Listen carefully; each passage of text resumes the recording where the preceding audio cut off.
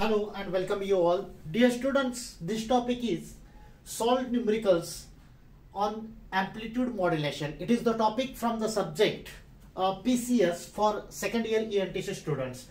We will be solving few numericals to get an idea how to make use of the formulae. In the earlier session, we have derived the particular derivations like to calculate the power, to calculate the modulation index and so on. I have made a list of formulae. Only these formulae are sufficient to solve any numerical related to amplitude modulation. So without wasting the time, we will discuss this formulae while solving a particular numerical. Let us start the numerical. First problem is a modulating signal.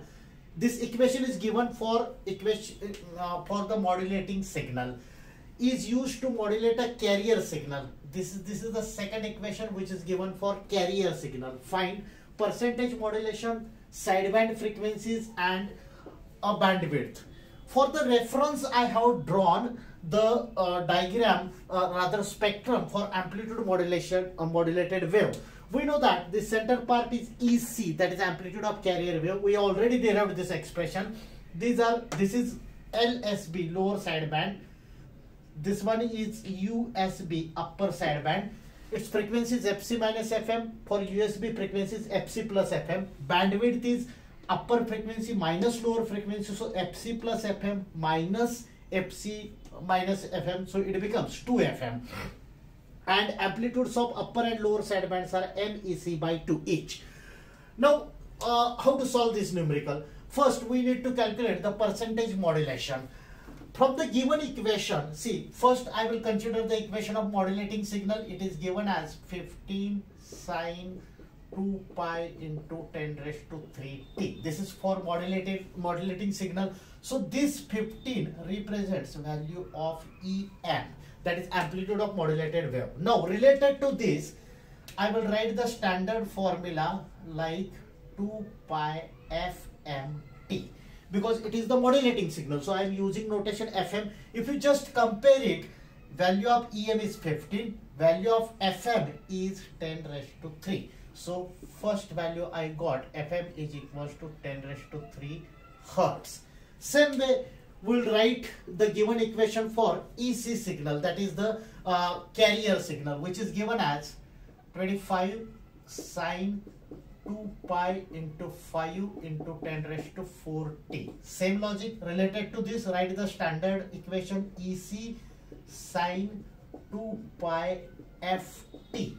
Very simple. So if you compare it, then you will come to know EC is equals to 25. And if you compare this, I will write this suffix as C because it is for carrier signal. So we can write FC is equals to 5 into 10 raised to 4 Hertz. So from the given equations, I have calculated value of EM. We got EM is equals to 15 and EC is equals to 25. These values I have calculated from the given equations. Now first part, we need to calculate the value of modulation index. So we have the list of formulae. M stands for modulation index, which is given as EM upon EC. So M is first formula I am using, EM upon EC. We need this value in terms of percentage because percentage modulation is asked. So into 100, answer will be in terms of percentage. So simply put the values, it is 15 upon 25 into 100. If you just do this calculation, this value will be 0.6 into 100. So it becomes 60%. This is the value of modulation index, and value of M, normal value of M without percentage, we got it 0.6. Next part, we need to calculate sideband frequencies and a bandwidth. Now for this, you need to remember this diagram, which we have already discussed in the last session. To calculate the sideband frequencies, there are two sidebands, lower sideband and upper sideband. The frequency of lower sideband is FC minus FM. So I will write the frequency of lower sideband FC minus FM. Simply just by referring diagram, I am doing this calculation. So value of FC we have 5 into 10 raised to 4 minus FM is 10 raised to 3. So if you simplify this, you will come to know this value is 49 kilohertz.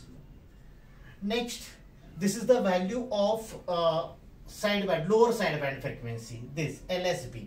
Similarly for USB, upper sideband frequency is FC plus FM. Again I am referring this diagram, FC plus FM. So it is 5 into 10 raised to 4 plus 10 cube.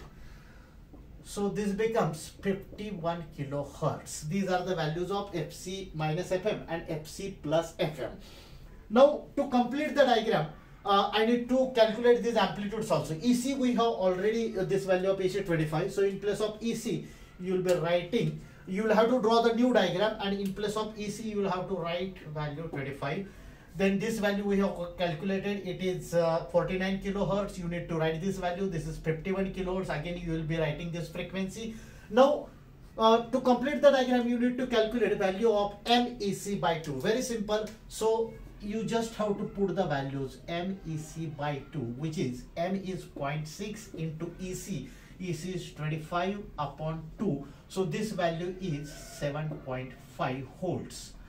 So in place of this magnitude MEC by 2, you will be putting value 7.5. Now last part is calculation of bandwidth. Bandwidth is basically 2 FM.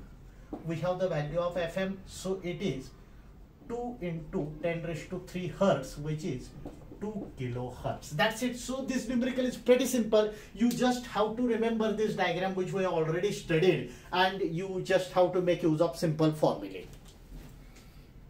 The next problem is AM transmitter has carrier of 550 watt. This given value is in terms of watt and it represents the carrier power. So carrier power is denoted by PC, that is 550 watt, which is given in the question, and modulated at a depth of 65%, means value of M is 65%, which is same as 0.65. Find power in transmitted wave and power saving in first part DSBSC, second part SSBSC. What is this?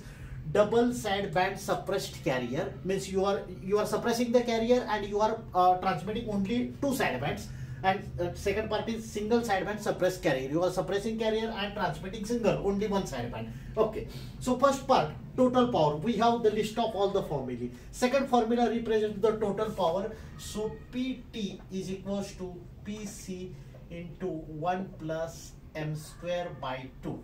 So simply we just have to put the values. It is 550 in the bracket 1 plus 0.65 square upon 2. So these calculations are pretty simple, directly formula based numericals we are solving. So value of PT will be 666.18 watt. This is the total power. Now remaining part is conceptual. We have to calculate power saving in first part DSBSC. Formula of power saving is this, formula number 4, which is given by PT minus PSB upon PT into 100%. We have got the value of PT. We need to calculate value of PSB. PSB is the sideband power.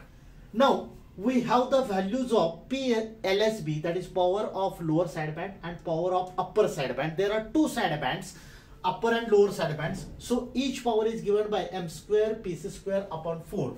So for lower sideband it is M square PC square upon 4 plus value for upper sideband, same formula is there. So it is M square PC square by 4. Do remember DSBSC means we are transmitting both sidebands, lower sideband and upper sideband. So I am adding powers of both sidebands using formula number 3.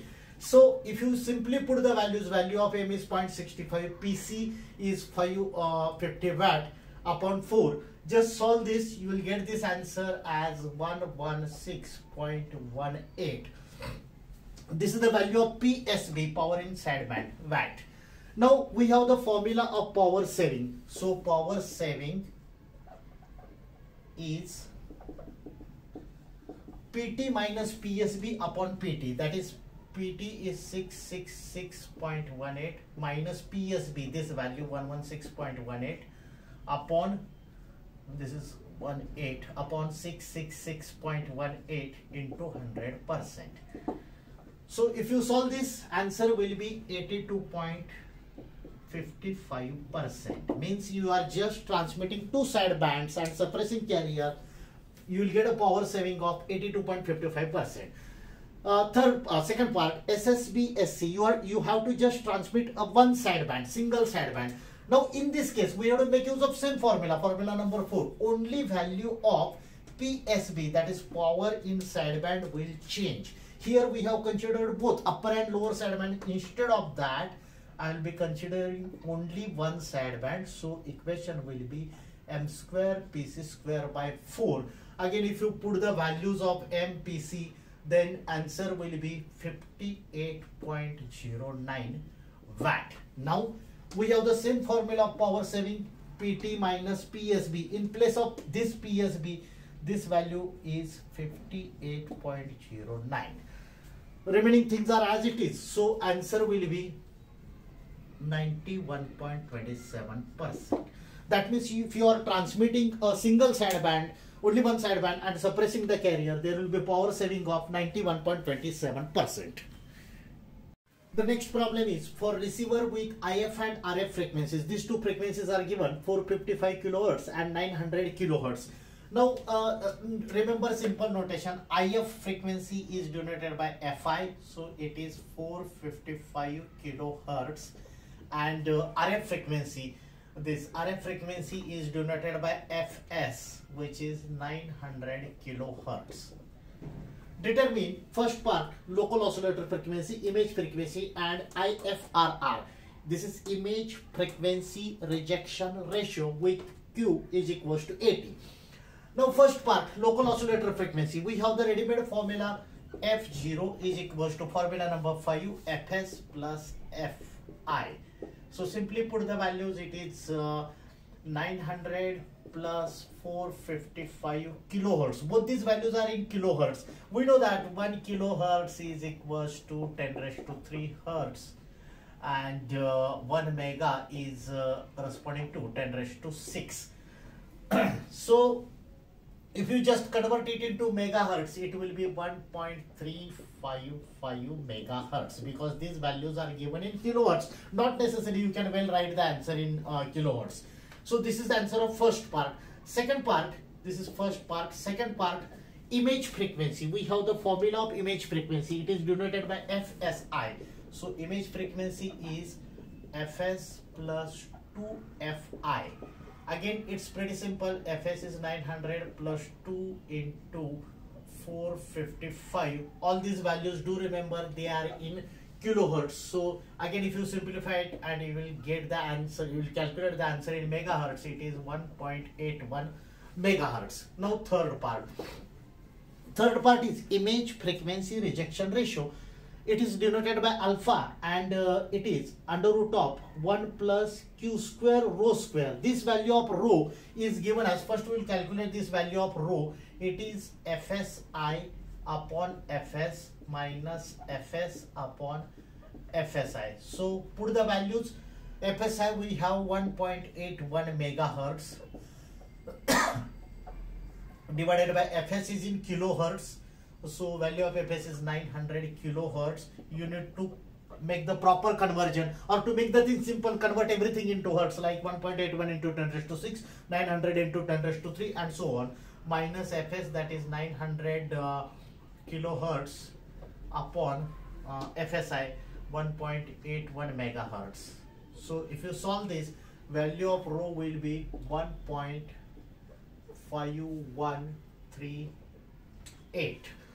Now if you just put the value of rho in the formula of alpha, you will get 1 plus q square rho square. So simply you just have to put the values 1 plus 80 square into 1.5138 square. So this answer will be 121.1. So this is the way to solve the numericals as far as amplitude modulation is concerned. You just have to refer only this formula. And first numerical which we have solved is conceptual, because it is related to the derivation, and that derivation we have already done. So that's it for today's session. So thank you. Thanks a lot.